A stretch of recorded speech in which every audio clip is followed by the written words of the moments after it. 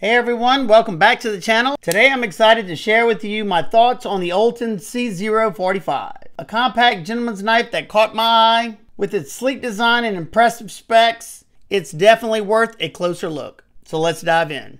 First off, let's talk about specs. The C045 measures an overall length of 6.1 inches with a blade length of 2.6 inches. It's lightweight at just 1.9 ounces and is a fantastic option for everyday carry, whether you work in an office or you're looking for a nice dress knife. The blade is made of Bowler M390 stainless steel, known for excellent edge retention and corrosion resistance. And the Rockwell hardness on this one is rated from 59 to 61 HRC. The blade features a nice drop point, which is versatile and great for various cutting tasks. You can get it with a Blackstone wash or this nice classy looking satin finish, along with that nice crown spine up top to top off that classy look. You have a swedge that thins out the tip, great for doing very detailed precision work. And that full height grind, they call this a hollow grind. It may be a very shallow hollow, but regardless if it's a flat or hollow, it's ground nice and thin to around 12 thousandths behind the edge.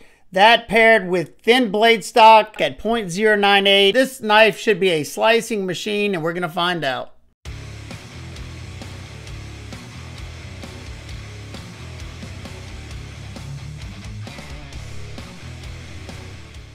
Wow, this thing is not only incredibly sharp, it has to have excellent edge geometry because this thing is very, very slicey. You know, it's a small blade, but it's still a capable blade, as you will continue to see during this testing. If I had to take a guess, well, I don't know. It's got to be under 18 thousandths behind the edge, especially by the feeling alone. I'll check that out for the full review, but yeah, I always love to see them that, you know, with good geometry. It has thin blade stock. I don't know exactly what that is either, but like I said, we'll find all that in the full review. And talk about a slicing machine here. I have in hammer grip, I have enough for 4-finger grip, and we're testing the ergos right now.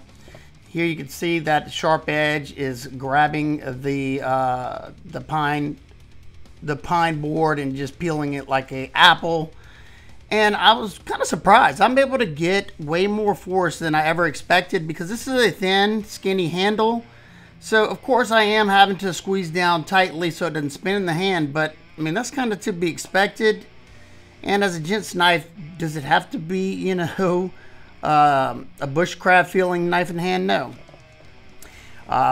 This is where I really, I mean, like always, this is where I could really tell that the knife had bite and it wasn't just a super sharp edge over polished edge or anything. It's really biting into the 1/2-inch sisal rope. And you can see I'm using the pointer finger grip, which means the knife has to be sharp. Sorry about my dog. He just wanted to weigh in. He thought it carried nice and he thought it sliced very well for his paws. So he wants to give you all his opinion if you can't hear him in the background. But, you know, I swap up grips, and it's not because it's uncomfortable. It is a little, you know, a little bit more challenging when you have such a small handle and such a light knife because it requires, you know, a certain amount of force to get through sisal rope.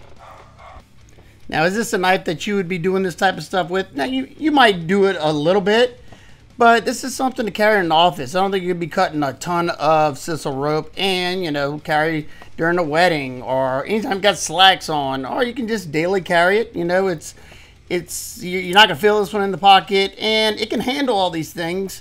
Just not the one I would grab if I'm gonna be doing a lot of cutting that day. But like always, this is what's in your pocket. This is what you're going to use, and I think it would do a great job.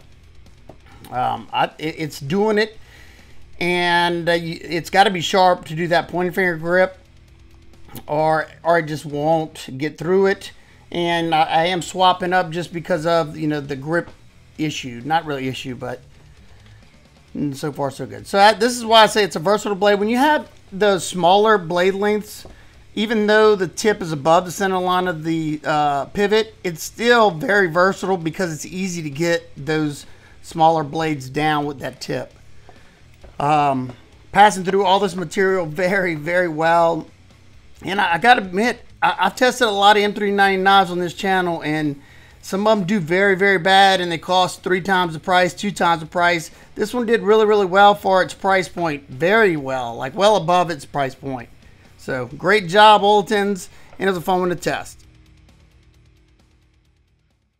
Now let's move on to the deployment. With its cage ceramic ball bearing pivot assembly, it makes this one nice and smooth opening and closing. With a well-tuned crossbar lock, get a nice positive deployment. Nice and comfortable thumb studs on both sides. As long as you don't have large, extra large hands, this one is a fun one to fidget around with.